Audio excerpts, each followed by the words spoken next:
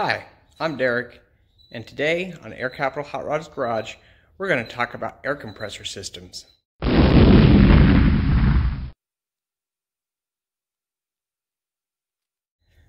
Alright, I just got finished completing the installation of my air compressor and the associated piping with it. I wanted to go over it with you just a little bit here. So, this air compressor, it's a Puma brand air compressor. It's a 3-cylinder, single stage, 5 horsepower motor. It runs on 220 volt power. So there's my plug-in right there.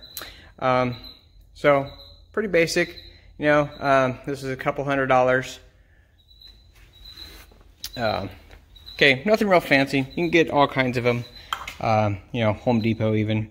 So what I want to talk about though is how I hooked it up. So on the outlet here, I got just a ball valve. So it's closed right now. And then we got a flex hose right here.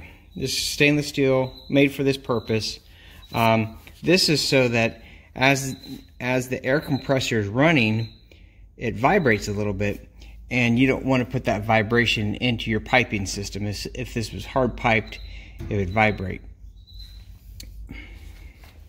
So then if we walk around here just a little bit, move this stuff out of the way.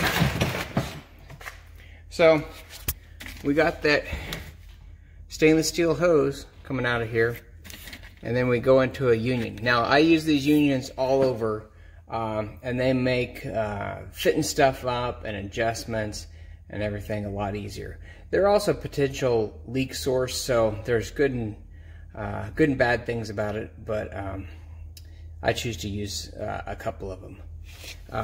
So after that, we got a regulator. Now I'm using black steel pipe here, so, and the compressor will run at 135 pounds. So this pipe will take all that pressure. So what you don't want to do is you don't want to use PVC pipe on this. It'll hold the pressure, you know, 90 pounds for a while, but as it ages, it gets brittle and can break. Avoid that.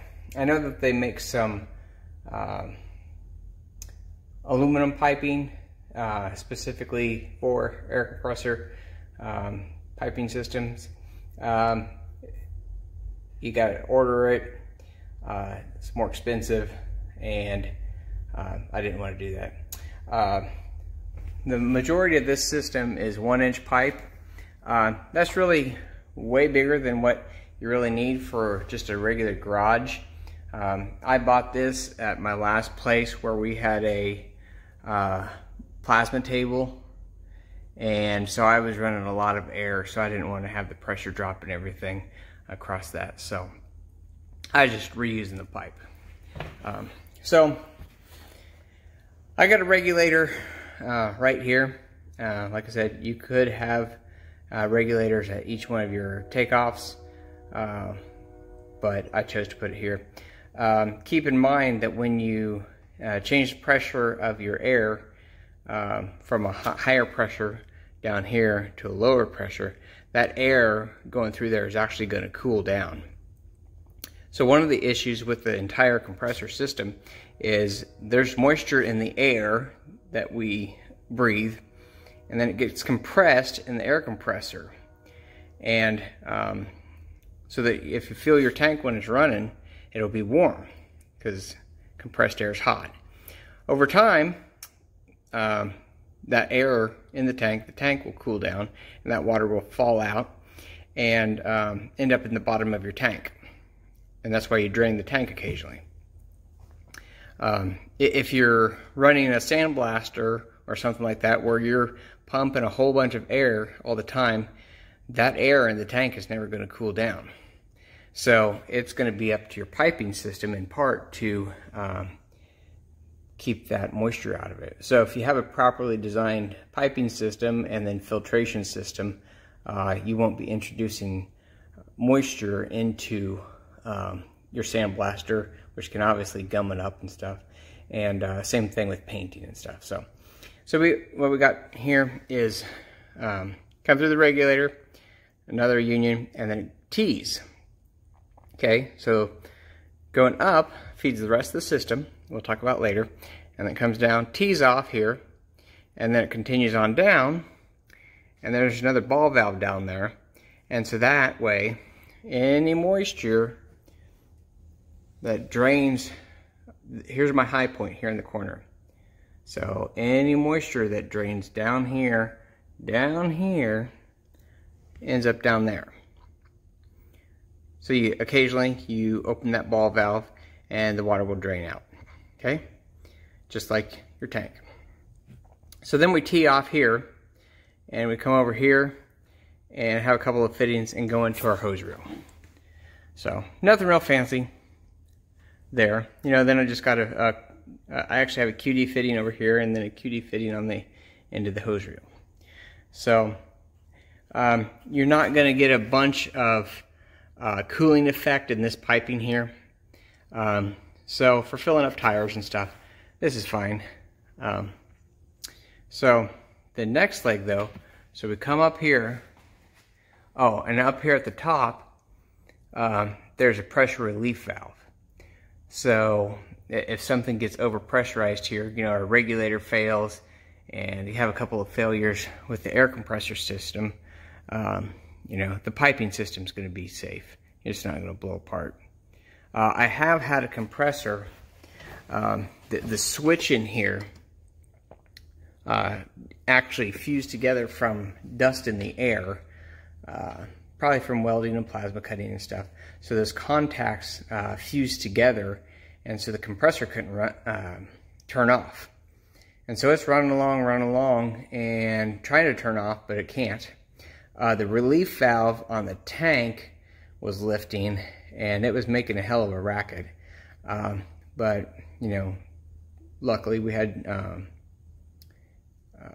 relief valves, and, you know, cut the power off and replaced the switch, and everything was fine. So, and that was a different compressor, by the way. Definitely want to keep safety in mind here. So we come up here, relief valve, and then go along here, got another union there, and then go along to the corner where we have an elbow, and then come over here. I'll move over here.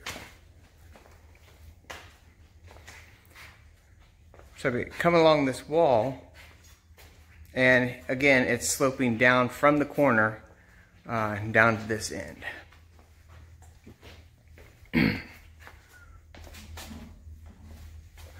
So up here, that's a T. So the end of the T has a plug in it. So if I want to expand my air system, I just have to remove that plug up here, right there, and I can extend it on. So we come down here, get to a T. Here's our air fitting. So if I want to do some painting or sandblasting and stuff, this is where I would plug into. Before I do that, I would want to put maybe a filter and a dryer and maybe some other equipment there. Not there yet. Like I said, I just put this in. Not planning on painting right away, and I don't have that stuff right now. So, but as you can see, this continues on down, and I got another ball valve there. That way, any water that condenses out of it from that corner over to here drains all the way down here. Again, getting dry air. When I had this set up in my other shop when I was plasma cutting, I had a big incandescent dryer here, and you know, it basically had a roll of toilet paper in there, it looked like. And I took that apart, check it, you know, it was never wet. So this system was working very well. One thing to note is, if this wasn't at the end of the line, ideally what you would do is, rather than draining it down, you would need to turn this T so that the outlet of it is pointing up, then you elbow over and then elbow down, so that this leg would no longer really be a drain leg, it would just be air leg, and then you would put your drain leg down over here where it's going to drain at the end of your slope. So little changes depending on what you're doing, but just remember, if you're using a T as a T, you want to have that pointed up, elbow down. So that's it, basic air system. And you know, this is all just available at the home improvement stores, just black pipe. You know, this is 1 inch. You know, probably a more appropriate size for most air compressors is probably 1/2 inch or 3/4 inch. So if you're running, you know, if you're in a shop where you have people running multiple things at one time, you know, you might run a larger diameter pipe along your main leg with smaller drops for the individual users.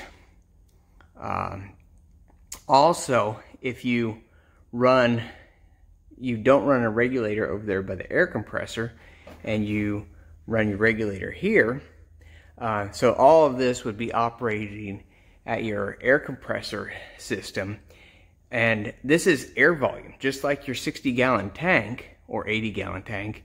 There's volume of air in there, so that's one way you can get a little bit more capacity.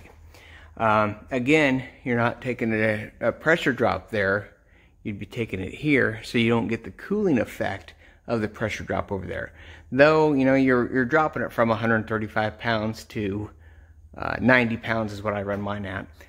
That cooling effect isn't, that's, you know, 1 or 2 degrees. I haven't done the math to calculate that, but it's not tons, but it does happen. So you can put your regulator here, but since this whole piping system is running at 90 pounds, I don't need to. So that's it. Hopefully this was educational, and you can install your own air system. Thanks, bye.